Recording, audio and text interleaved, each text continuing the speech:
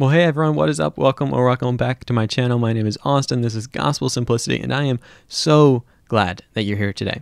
Hey, last week we did an interview with Father Dwight Longenecker, and we only showed part one, and some of you might have felt like, what? Like, I would need to see the rest of this. I got a lot of comments, like, when is this next one coming out? Fear not, it's here, and here is part two. What you'll see, though, is the content of this part is substantially different than part one, that it made sense to separate them. In part one, we talked a little bit about a theology of marriage and priestly celibacy, and man, it was so fun. But in part two, we talk a bit about the gospel. Not a bit, I mean, it's entirely what we talk about.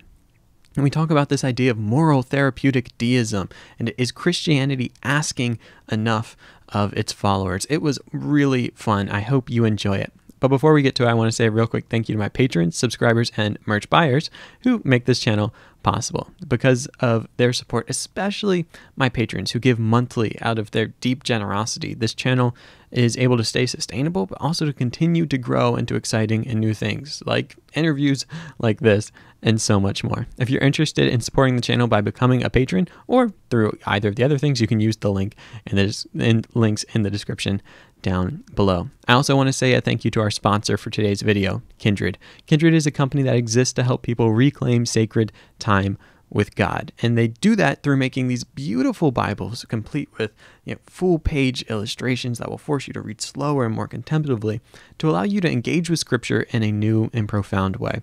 I absolutely love what they're doing. They're a fantastic company. Their Bibles are beautiful, and you should definitely check them out by going to kindredapostle.com and use the promo code GOSPEL10 to get 10% off your order today. But with that being said, I hope you guys enjoyed this part two of my interview with Father Dwight Longenecker.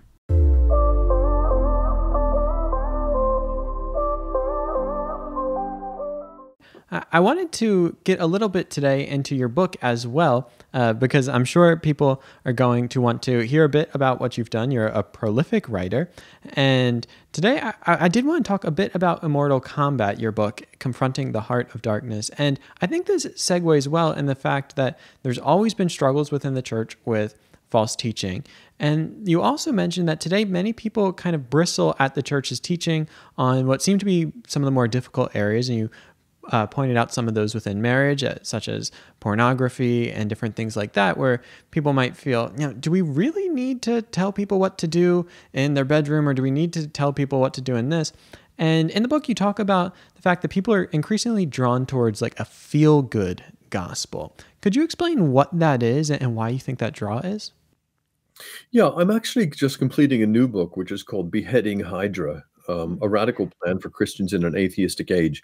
And one of the chapters, and what I do is I'm going through and I'm explaining for people 16 isms that are prevalent in modern American society, which are actually different forms of atheism. And I'm quite blunt about it. I said, look, let's not pretend here. This is materialistic, and if it's materialistic, it's atheistic. So let's not beat around the bush. Materialism is a form of atheism, and all these different isms are manifestations and result of basically a materialistic mindset. When I say materialistic, you'll understand I don't just mean going and shopping and getting lots of stuff.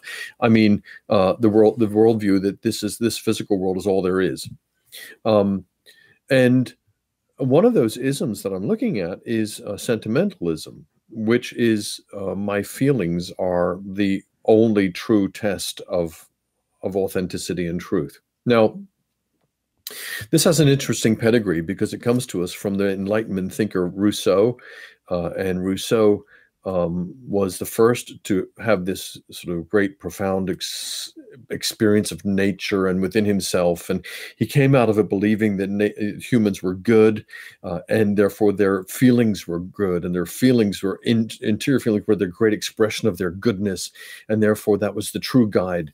And it's interesting because he comes in on the coattails of the Enlightenment, where of course, Descartes and the others were saying that no, it's the reason is the human reason is the test for truth. And Rousseau swings away from that and starts saying, oh no, it's this inner feeling that I've got. Well, He's at the end of the 18th century, and then he leads into the Romantic movement in the 19th century. And the Romantic movement is swinging right away from rationalism, which was saying it's all this stuff, and they're saying it's all heart, and they're saying it's how you feel, like Wordsworth, I wandered lonely as a cloud, and all this stuff. And that has been the foundation. A lot of these strands are the foundation of really the modern Western worldview. Individualism, it's all up to you and how you feel, and your feelings are the true guide to your destiny and all this great stuff. And of course, that then leads to not just my emotional feelings, but my instincts below the belt.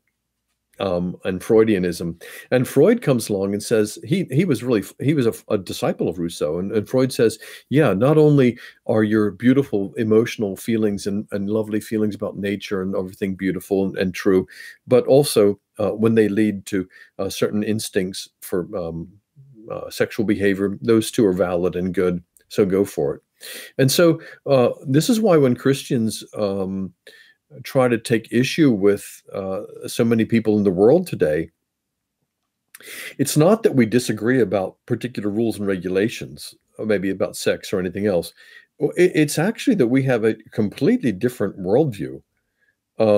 Believers, really, we ought to face up, whether we're evangelicals or Catholics or Orthodox, we ought to face up to the fact that we have a radically different worldview than the majority of people in Western culture who've been educated in the secular materialistic world. And a friend of mine said it's like playing tennis on adjacent courts.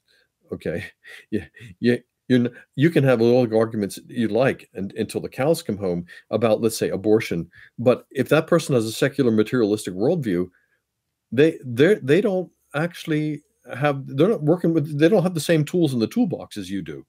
Okay, so, and it's the same with sentimentalism, and sentimentalism, are just my feelings, is another one of those things. Yes, and it seems that today we often are catechized more by our culture and then paint this veneer of Christianity over top of it. And I think, could you maybe point out, so when people take these isms, and you call them out rightly as forms of atheism, and they begin to marry that with at least Christian sounding teaching or a veneer of Christianity, what happens then? You're really hitting the hot button issues here today, because this is my big criticism is that American Christianity is a huge part of it is totally heretical. It's totally contradictory to the historic faith, the biblical faith. And because of just what you said, it is woven in and accepted and actually baptized, not just accepted these false ideologies, but baptized them in the name of Jesus and portrayed them as a form of Christianity. If you take, for instance, I'm going to criticize evangelical Christianity here with this emphasis on the personal conversion experience. Okay. Now, I got saved when I was 5 years old, and I really believe the personal conversion experience is really important. In fact, it's vital. However, if it is only lodged in a personal, subjective emotionalism, then what we've done is we've taken sentimentalism from the world and baptized it.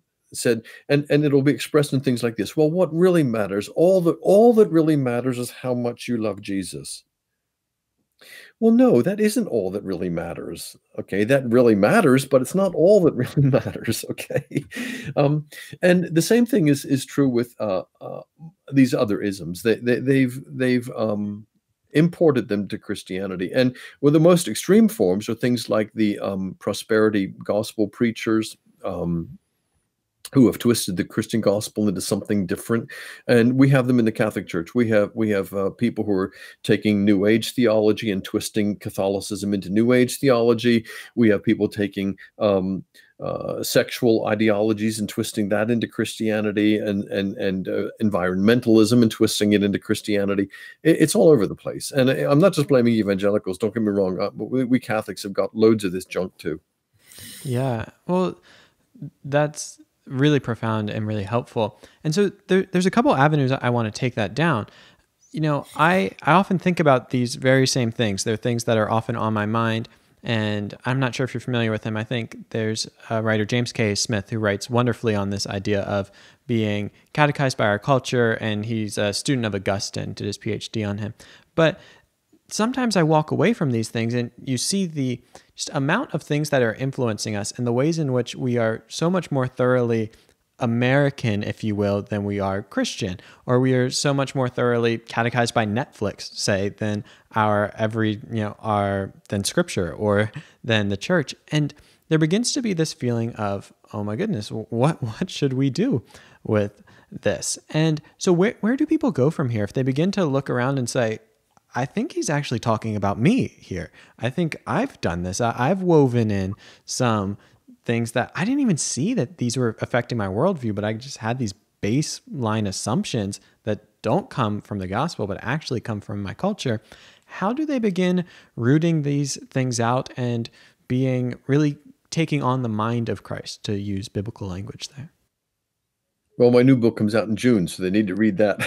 Because what I've done is I've taken these 16 isms in the first half of the book and explained them. And then in the second half of the book, I actually say, well, here's why. Here's the classic Christian faith. And I've tried very hard to write this for not just Catholics, but for all Christians, because increasingly with a secular, materialistic, atheistic world, we need to be on the same side and realize we're on the same side. And to be able to say that, look again at the things which we have always said good Christians should do, because these are actually the antidotes and to the poison of these different secularisms. Not to accept the secularism, but to correct them with the proper understanding. So, for instance, if you take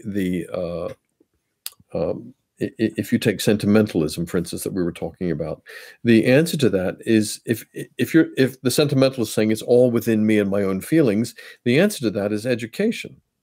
To say no, it's not actually about you. It's about it's an objective outside reality called education. And the chapter I write is emphasizing the need for classical education. And the classical school movement is being able to root the whole educational system in the objectivity of the classics and history and the great books and so forth. Because the typical American educational system, the state system, but also most of our so-called Christian schools are locked into the whole sentimental, atheistic, secular, materialistic worldview. And my point is, like the old saying, the last thing the fish sees is the water, that these things are so embedded in our culture that we don't even see them. And so I've gone through with all 16 of these isms and tried to say this is the Christian answer. And if we are only faithful as Christians, we will be correcting this not as a head-on battle, but just by living different kind of lives. Well, thank you for that. And I will be sure to put a link in the description to your website where people can stay tuned for the release in June, I believe you said, correct? Yeah. Awesome. Well, thank you for that. And, I wanted to talk a bit about in your book, Immortal Combat. I see how these distinguish themselves a bit as you flesh them out with this new book, but there is a sense in this book as well of confronting sin in our own lives, confronting the ways in which we're living. And you use a term that I think will have some baggage for some people. And even if they just read the description of your book and they hear this term spiritual warfare, depending on the context they grew up in, they might hear that and say, where's he going with this? And so as we talk about that, these conversations, and you bring up this idea of spiritual warfare, could you maybe break down what that is and what we're really locked in here? Yeah. I think there's a superstitious, not superstitious, there's a superficial understanding of spiritual warfare that it's all about exorcisms and stuff. Or praying against the devil, deliverance ministry and all that. And I'm not opposed to that. I believe in all that. But what I'm getting at is a much deeper thing. And I use the metaphor of battle because it's actually very scriptural. and all through the scriptures is using the metaphor of battle. I mean, you read the Psalms, the Lord prepares my arms, makes my arms strong for war, and trains my fingers to fight. And the Lord is my shield and my buckler, my strong fortress. And Lord, deliver me from my enemies, and all this kind of military conflict kind of language. And then all through the scriptures, the stories are stories of real battle. And in the lives of the saints and in the lives of the heroes of the faith, there's always this constant theme of battle. But over the last 50 or 60 years, we've kind of played that down. And I make a joke in the book and saying, when's the last time you sang Onward Christian Soldiers? You haven't, because they've taken it out of the hymn books. We're not supposed to sing those kind of songs anymore. Fight the good fight with all our might. God is thy strength and God thy might. We don't sing that anymore. We sing gather together and hug each other. So I've tried to bring back this metaphor of battle as the main metaphor. And in fact, in the fathers of the church, the cross was seen. Well, one of the main metaphors for the cross was Christ was engaged in a great battle with Satan, and the cross was his battleground, and that's where he won the victory. So this runs right through the New Testament and right through the early church of the early church fathers. And so I've tried to bring this back and focus on two things: the sin of the world, which is very profound, and not just the naughty things we've done, and then the victory of the cross, to try to get across to people, what does the cross really mean? How do you explain that to people in the modern world? Yes, and those are what two great motifs to take up in a book. And I hope people listening are getting excited to check that out. And I think today, at least I see it in the circles that I run in. I'd be curious if you see this as well. I would imagine, but I don't want to assume too much, that there seems to be this trend in which sin almost itself has gone out of style. It's a bit last century, if you will. That today we don't talk about sin in those same ways, or think of it like as a battle, like you mentioned in your book, that this is something that actually has weight to it, and that we must fight against. Why do you think that is, that we're losing that idea of the severity? Yeah, again, this goes back to Rousseau. I mean, when you study Rousseau, it's really interesting, because one of the other themes of Rousseau's thought is, because I am good, he has to account for the bad stuff in the world. And so he's the first one to come up with this theory that it's not me who's bad, it's society that has made me bad. Okay, he blames his father who beat him for making him steal things. Okay, so this is the first person in Western thought to actually say, it's not me who's bad, it's society, and especially the establishment and the church. The Catholic Church. Okay, these people made me feel guilty with their artificial rules. These people oppressed me. These people made me do the wrong things. And out of this comes the French Revolution, okay, which is basic, because his idea was the ordinary people are good at heart. And it's this corrupt society and this wicked, hypocritical church which imposed these rules on people, which made them bad. So you can see where some of the main thoughts of American society come from as well. Okay, and where in social teaching today and in social theory today, what do people say? Oh, this disadvantaged person, he committed that crime because he was brought up in a broken home or in a poor family. It's society's fault, not his fault. Well, it comes from Rousseau. Okay, and this is a reason also why sin has been downplayed. Freud is the grandson of Rousseau, and Freud also says, the sex, it's just an instinct, and it's society which has made you feel guilty about it.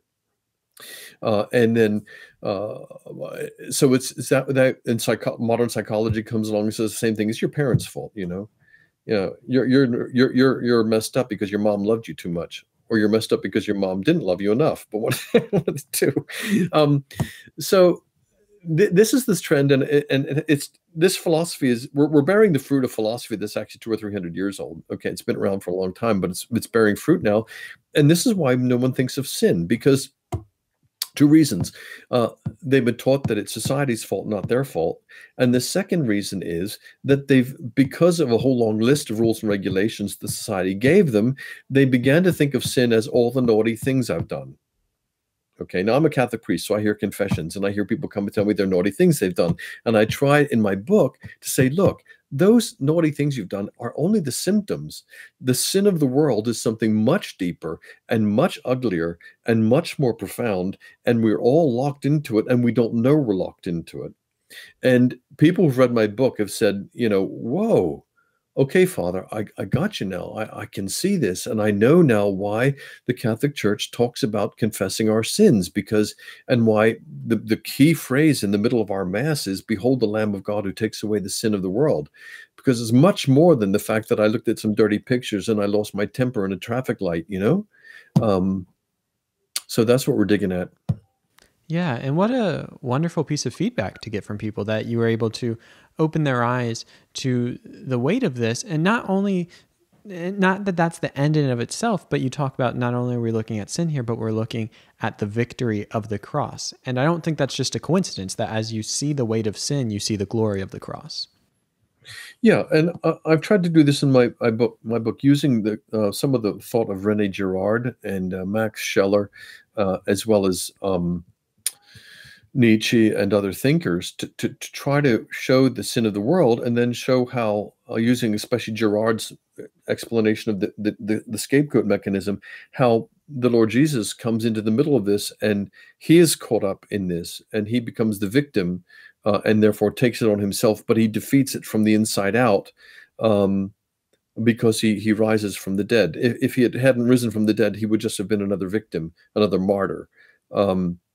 So yeah, this is what the book is about, and I think, I really believe that I have, for a lot of people, helped them to understand not only the sin of the world, but also why the cross is so important.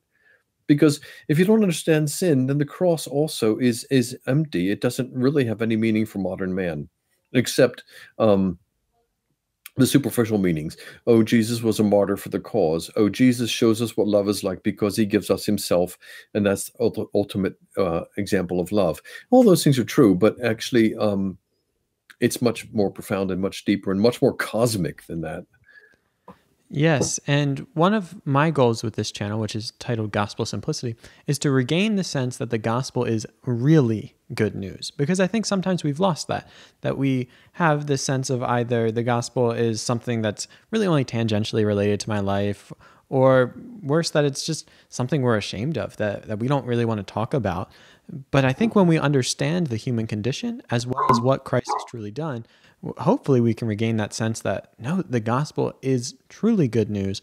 And then the corollary of that is that, well, we like to share good news with other people, not out of obligation or out of this sense of guilt, but out of the sense of there is something cosmic that has happened here that has swung wide the doors for many. And I want people to know about that. And absolutely. And if the gospel is not about this crucial issue of sin, death, redemption, forgiveness, if it's not about that, what is it about? What is it about? It can only ever be about being nice people and making the world a better place. And that's not really religion. That's Girl Scouts selling cookies. It's if it's not really about the cross and forgiveness and redemption and these crucial things, then our religion is just a set of table manners. And then that's one of my big criticisms of modern American Christianity. It's not actually religion; it's something else. Yes, and I think it becomes increasingly easy to walk away from something that seems like nothing more than humanism with an obligation to go to church. And I think today, when we see the church and all of its expressions bleeding members in general and bleeding young people, I don't think it's that we're asking too much of people often. I think it's often that we're not asking anything of them. And so there's no thought of, well, what does this add to my life? Well, my take on this is that the reason people are leaving is because it's not actually religion. Okay, it's you probably have come across the phrase moralistic therapeutic deism, and moralistic therapeutic deism is moralism, a set of rules and regulations to be nice people, therapy, how to help you with your weight loss problem, or how to successfully to parent your teens, or help you to overcome your addiction. And deism, God is there, but he's just kind of out in the clouds somewhere and he's having a nap. Okay, so that's moralistic therapeutic deism is the perfect American kind of religion. because it doesn't make any demands on you. God's out there, he doesn't interfere, and it might help you to be a nicer person. Okay, but that's not religion. Religion, from the dawn of time, has been about mankind's encounter with the supernatural. It's whether it is voodoo or paganism or Hinduism or animism, whatever religion it is, it's about mankind doing business with the other side. And it might have been with demons and angels and God and all the rest and gods and goddesses, but that's what religion is. It's about an encounter with the supernatural, with the other side. And if it isn't that, it's not religion, okay? And therefore, why are people leaving the churches? Because basically, they're going there to try to get a steak, and they've been given a veggie burger, okay? They have been given something which isn't actually religion. And so who blames them? They're saying, "Oh, why do I have to get up on a Sunday morning and listen and sing bad music and listen to some fat guy giving me some tips for life? I don't need this. I can go to the gym. If I want to be a nice person, I can work at the food pantry." Okay, so why are the churches hemorrhaging members? Because they're not actually delivering what they're supposed to deliver, which is redemption and truth and something called religion. They're giving people something else. Yes, and amen to that. I'd leave. I wouldn't stay. Right. I think I stay because I believe when I go to celebrate Mass, I believe something supernatural happens on the Catholic altar, that the bread and the wine are transformed into the body and blood of the risen Lord Jesus Christ. If I didn't believe that, I'd pack it in tomorrow. Yeah. Yeah, I think this idea that so often has crept into churches that, hey, really the end all be all of this is to have you be a nice, productive member of society that, it doesn't curse, honors your parents, and is generally nice. Well, people find they can do that without church. And then, well, why would they wake up early on Sunday to go do that? But Father Longenecker, this has been fantastic. I have absolutely enjoyed this so much. Thank you so much for your time. I think that is a great place to begin to wrap this up. I mean, I could do this all day, but I would just like to invite you to share any closing thoughts, as well as let people know where they can find your work and anything else that you're up to. Well, first of all, I want to thank you for the invitation, and to be invited by a student at Moody Bible Institute to talk about stuff shows great courage on your part. And I'd love to. I've been wanting to have a more interface with my evangelical brothers and sisters for a long time, but I know there's still a lot of kind of anti-Catholic bias out there. And I guess what I would share with your listeners, if most of them are evangelicals, is, in this day and age. The division is no longer between Catholic and Protestant, okay? The division is between those who believe in the historic supernatural faith of our Lord Jesus Christ, his death, resurrection, and redemption for the world, and those who believe something different, okay? And therefore, we need more and more to be listening and talking to one another if we hold to that historic faith. A lot of other Catholics like me are really open to that conversation, and I hope more and more evangelicals will be as well. Some 20 years ago or more, there was this movement called Catholics and Evangelicals Together, and most of the leaders of it have now passed away. But I would really love in some way for that to be rejuvenated with a new generation. And so if this little dialogue has been part of that, then I'm glad it is. All I have left to say is sorry that the dog was barking earlier on. We've had a delivery here I have to go and deal with. Okay, thank you. No worries at all. And thank you so much for that. It is part of the mission of my channel to bring together Catholics, Protestants, and Orthodox. And I thank you for doing that today and continuing this dialogue. It has been a pleasure. And I'll be sure to link people to your books and resources. And if you ever want to participate in more conversations like this, you are always welcome. But Father Dwight Longenecker, thank you so much. Thank you so much. God bless you.